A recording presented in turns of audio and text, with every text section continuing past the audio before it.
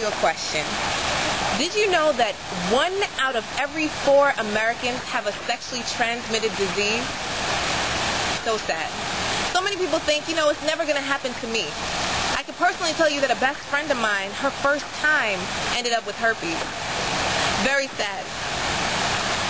What's the overlying message? To get tested, to know your status. So before you actually lay down with someone, find out. Have you been sexually active? How many people? What have you been doing? Have you gotten treated for whatever it is that you got? There are diseases out there that you can cure and ones that you can't cure. So what are you going to do? At the end of the day, it's all about asking questions. Tell me some different questions that you should ask someone before you sleep with them. Okay, you down there. Okay. Yeah, that's a good question. You up there? All right. Okay, those are all very good questions. So at the end of the day, it's very important that you ask questions. Has anybody here ever been on a job interview before? Okay, you get pretty nice, right? You get dressed up, you look nice, you sit down, you ask the person questions. You might pull out a resume, they ask you questions. So why is it so easy nowadays for people to just go out and just sleep with anybody? Scary. Find out a person's last name, how about that? I have some individuals that tell me, well, Ms. Roach, I don't feel comfortable asking these type of questions. So my question to you is, if you end up with a sexually transmitted disease, would you then ask the question? Probably so.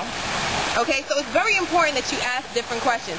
On top of that, the different diseases that are out there, let's say bacterial. We have chlamydia, we have gonorrhea, okay? Chlamydia, gonorrhea, and syphilis. Those are the top 3 types of bacterial STDs, sexually transmitted diseases. These are things that you can get rid of, but why would you want them anyway?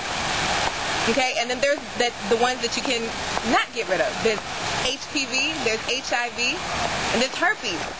Very, very scary. Now, a lot of people are used to cold sores. About 80% of Americans have a cold sore. But the crazy thing is, if you have unprotected oral sex with someone, you could end up giving them genital herpes. Not fun, right? So it's very important that you protect yourself. Does anybody know the 3 types of condoms that are out there? No. Trojan is not a type. No, not Rough Riders. I'm talking about latex, polyurethane, and lambskin. We do not recommend lambskin. Do you know why? It's very porous, which means that STDs can transfer through it. Okay, so then we also have the latex and the polyurethane. You use polyurethane if you're allergic to latex. Okay, now with latex, you're allergic if it burns if you use it. Okay, that's a good way to know. All right, so latex and polyurethane, you could get those free at the University Health Services or different clinics around the community. That you need to know is if somebody has drinking habits. Know somebody when you start dating someone, it's very important that you see them in different atmospheres. They might show you one person, but then at the end of the day, they might be somebody different. So what happens is, what you should do is make sure that you take them in different scenarios. Let them be around a group of friends. See how they treat you when they're around others. These are very important. Notice what type of questions a person asks you. If they ask you questions like, hey babe, what puts you in the mood? That's only one thing on their mind, right? So you need to find out what are different types of things that they want to know about you. Do they want to know more about you than just the physical? These are very important questions to be with someone. Because at the end of the day, I know no one really wants to be a one-night stand. What is it that you truly want out of a relationship? To you is to write a list of 100 things to do with someone before having sex. Now, some people say that's really hard, but at least that gives you some time to really get to know the person. Does that make sense? Okay, question. Okay, who here in the audience actually goes home, puts up their leg, and takes a look? Anybody? Okay, you over there. Okay, and one other person over there. Alright, so 2 out of 1,000. Fantastic.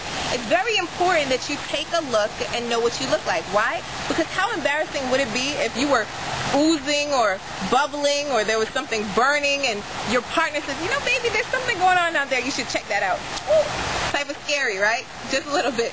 So it's very important to know your body so you can have less of these type of situations. Now, if you end up with a sexually transmitted disease, it has nothing to do with being clean or dirty. If it did, that would mean that if I, rolled around on the floor here and you poured some dirt on me, I could end up with a sexually transmitted disease, but I can't. Or if I took a shower and I got all clean, I'd wash it right off. At the end of the day, having an STD has nothing to do with being clean and dirty. It's all about having the knowledge or not having the knowledge. I'm pretty sure, how many of your parents actually sat down with you and told you what an STD was? Or showed you how to put on a condom? Probably not, right?